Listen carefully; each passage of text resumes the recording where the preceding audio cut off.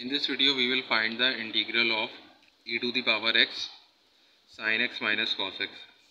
So first of all we will expand this integral.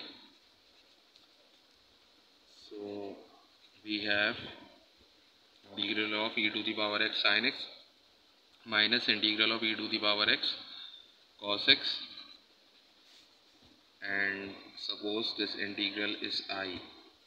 So first of all we will consider one of these integral. So we can consider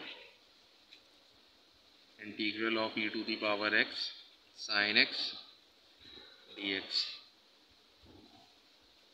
Now we will integrate this with the help of integration by parts. So first of all, let u is equal to e to the power x and dv is equal to sin x dx.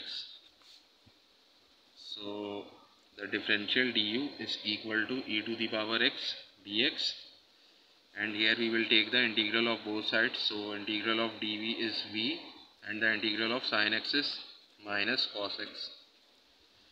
Now the formula of integration by part is integral of u dv is equal to uv minus integral of v du. So we will put the value of u, v and du and dv in this integral. So we have integral of e to the power x, u is e to the power x and dv is sin x dx. Then the value of u is ex and the value of v is minus cos x. Then minus integral of v du.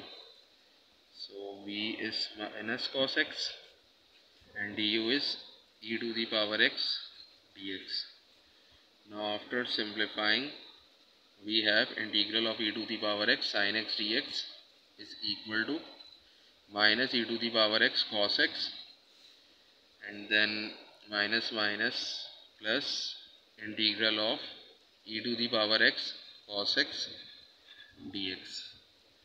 Now the above integral, which is I, is integral of e to the power x sin x dx minus integral of e to the power x cos x dx.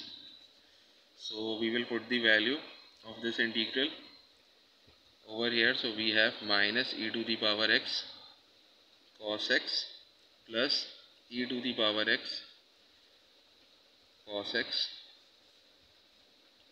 dx, and then minus integral of e to the power x cos x dx. Now we can cancel these integrals. So we have minus e to the power x cos x plus c, where c is the constant of integration. So this is the answer of this integral.